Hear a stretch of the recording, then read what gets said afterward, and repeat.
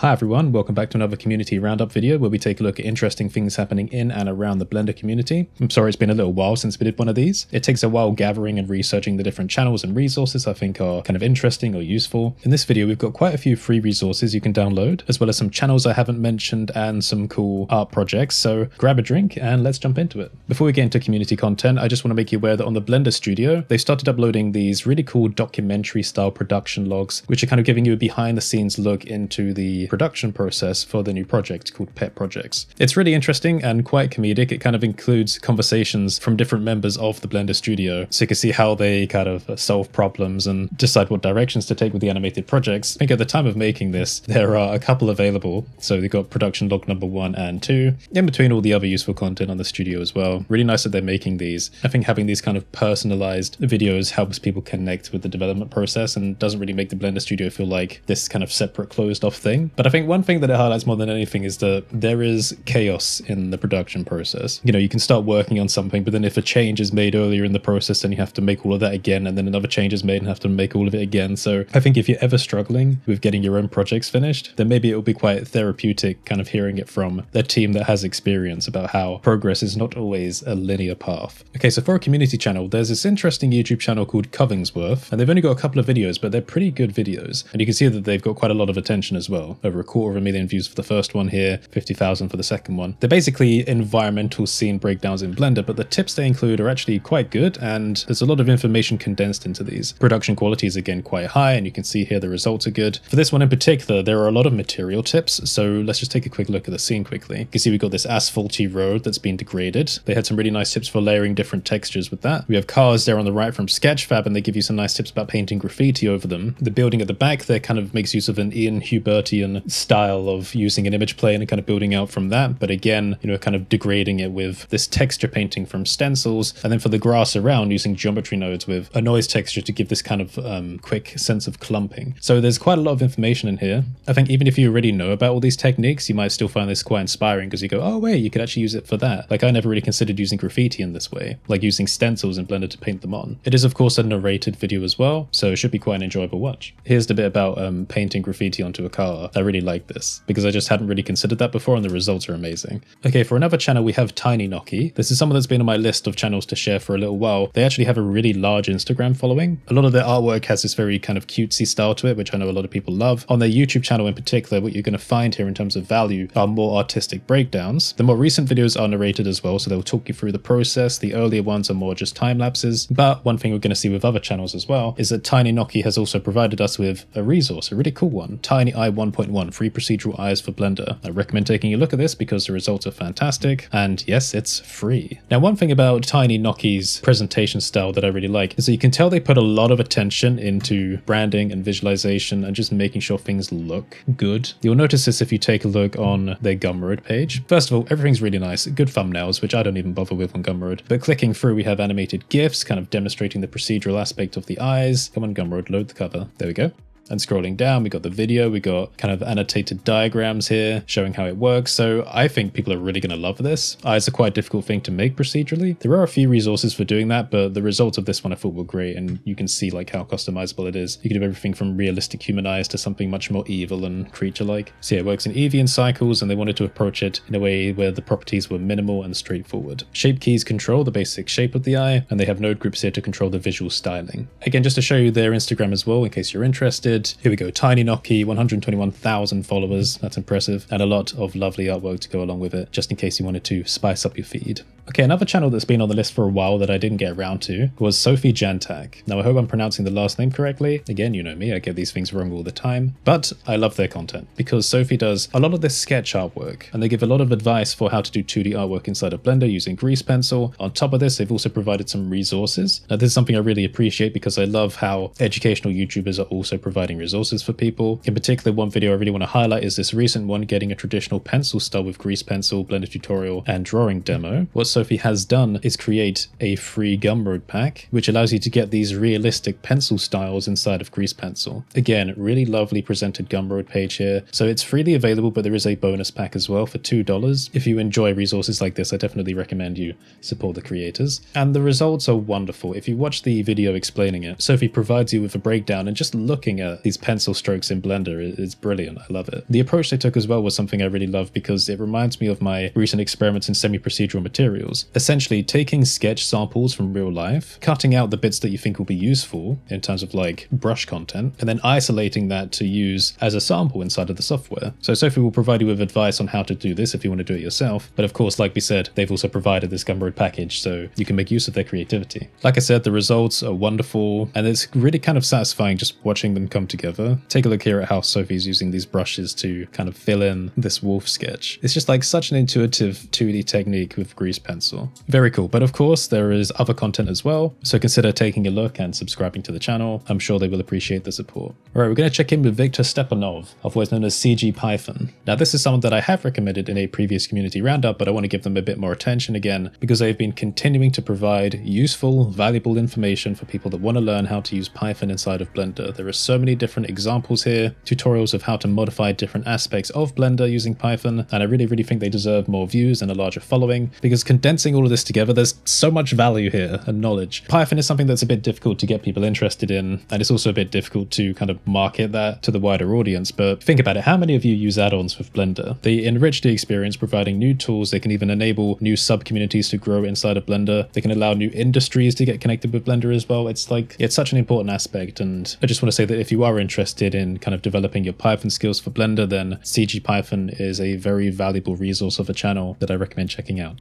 Alright, let's take a look at this channel, Outgang. So this is a channel I learned about only recently, but I think the content's pretty interesting. They do a lot of character-focused work with a realistic spin. Now there's a combination of Blender and ZBrush content here, as well as other discussions and advice for the creation process when it comes to characters and sculpting. But if you're looking for value in terms of Blender, one video I really recommend is their latest one, Improve Your Blender Sculpting with this powerful light and camera turntable. Now this taught me something I never really thought about. Like I never really considered improving how my camera works inside of Blender for the sculpting process, but when they explain it in this, it makes so much sense. Essentially, and not to spoil things too much, but if you have especially like a multi-monitor setup like I do, you can change your camera rig so it maintains the same distance, but you can zoom in and out of it, so you're not going to be clipping into the character. And also while you're rotating around, you can have it so on your second view, you can see live a different, especially like side-on angle of the sculpt. It's like when you see this, you realize that there's actually quite a lot of room for improvement with camera work in Blender. So I think if you're doing a lot of professional sculpting in the software, then this is actually really useful. And there's also lighting tips in this as well. So good advice for having nice lighting to really accentuate your sculpt details. So yeah, that's Outgang, definitely recommended. Give them a look. So continuing the trend of Curtis loves creators that also provide resources,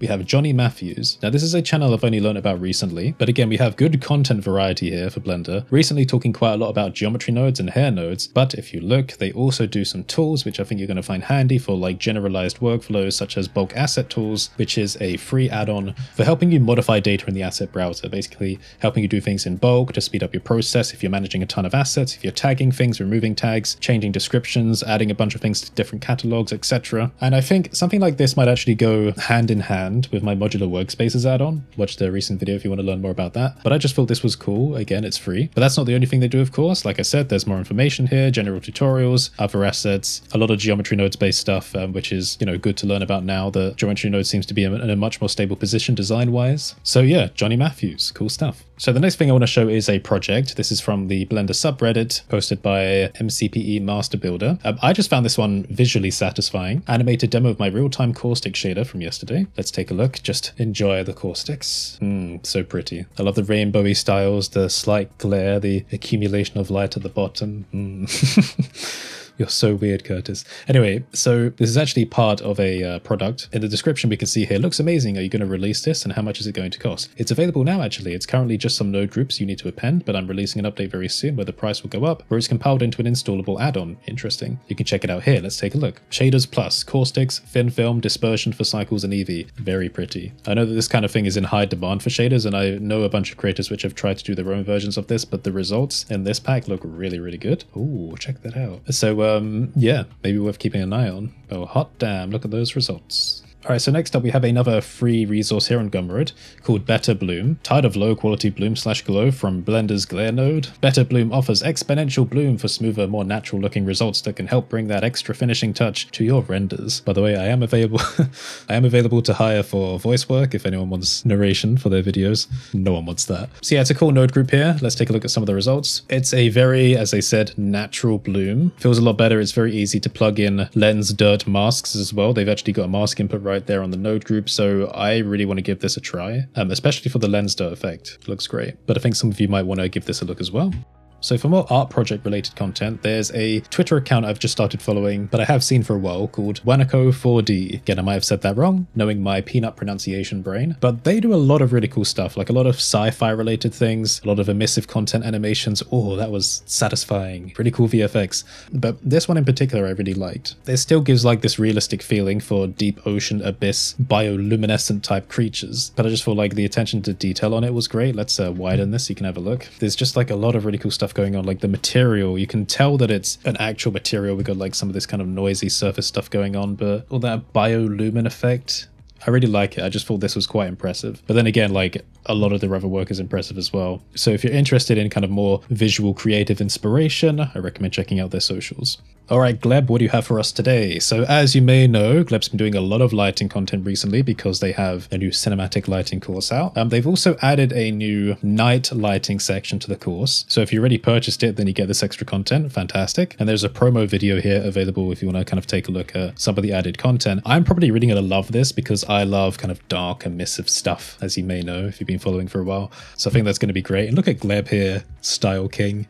But anyway, even though Gleb already has quite a large following, I just wanted to highlight some of the recent content again because this is also valuable. Cinematic bokeh effect in Blender, 2D fog effect in Blender, quick technique for a realistic look for Eevee, and more recently, master dappled and textured lighting in Blender for easy techniques. One thing I think when I look at this is that if you're the kind of person that struggles with your lighting, with your basic 3D scenes, your dioramas, etc., it's quite easy to feel like everything looks flat, just like this scene here with the Lord of the Rings book. But by combining your light blocking methods, shadow texture, and image projection, the results you can end up with are much more fascinating, kind of feel like they tell more of a story. They just got more of like a emotional vibe to them. Love it. The power of lighting. So there's always something to learn from Gleb, and I'm sure most of you already know about the channel, but if you don't, then what are you doing? Get on it. But I mean, finish this video first, please. Okay, resources.